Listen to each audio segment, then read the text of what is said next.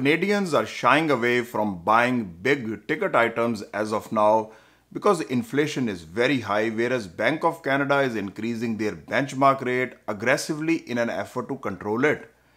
Let's explore in this video what is going on with cost of living here at home in Canada, why people are shying away from buying big ticket items right now. Is this the right time to tighten your belt while introducing some kind of budgeting? And at the end, my perspective how to navigate such challenging times. Hi, my name is Sunny and I make content that affect a common man financially. So let's dive into today's topic, why big ticket buys are on hold.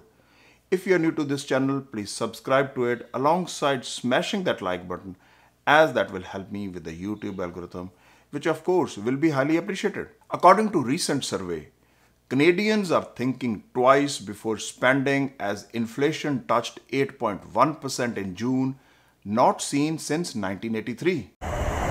In June, prices at the pumps jumped by more than 50% compared to what they were a year ago, and that affects the price of most everything you see in stores and restaurants because they're trucked and shipped in. Food across the board costs nearly 9% more, hitting restaurants hard. Canada's latest note says Canadians are looking for something to blame for inflation.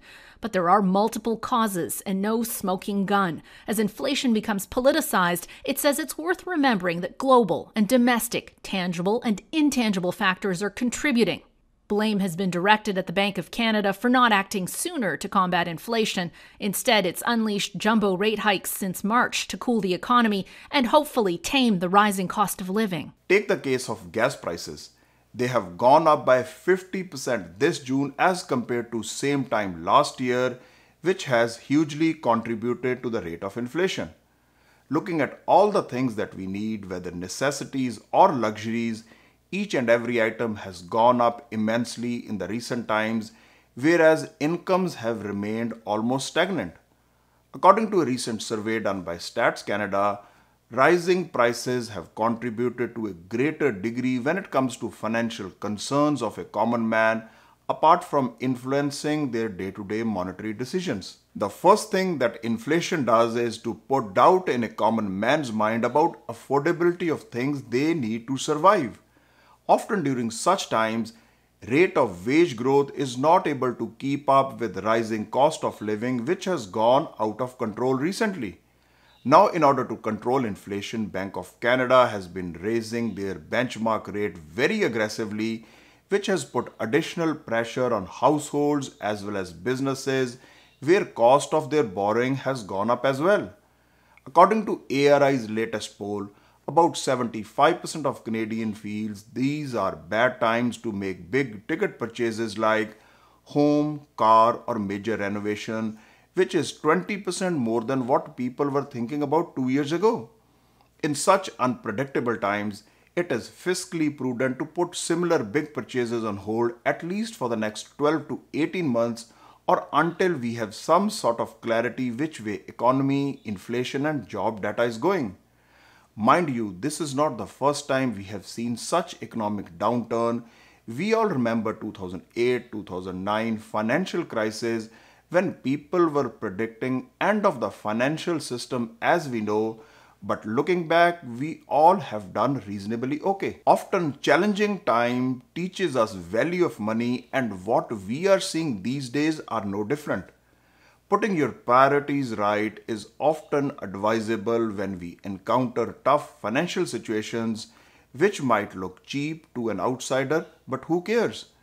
Whether you are a big business or a small household, importance of budgeting cannot be ignored.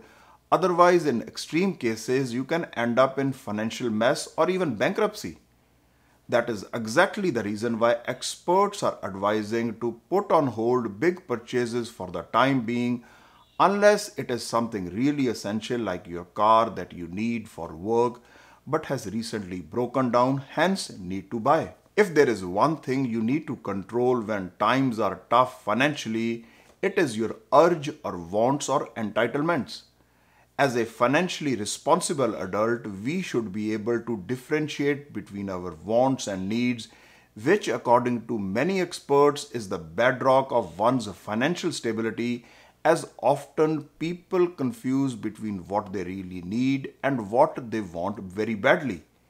Most of us have a wrong notion that we are entitled to all the finer things in life irrespective of whether we can afford it or not, which according to me is a perfect recipe for a financial disaster.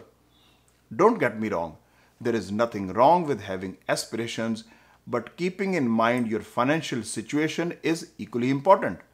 Therefore, running a tighter financial ship can let you weather today's turbulent times and hopefully you can come out monetarily strong in the future. But that is me, I might be wrong. Do your own due diligence before investing based on your risk tolerance.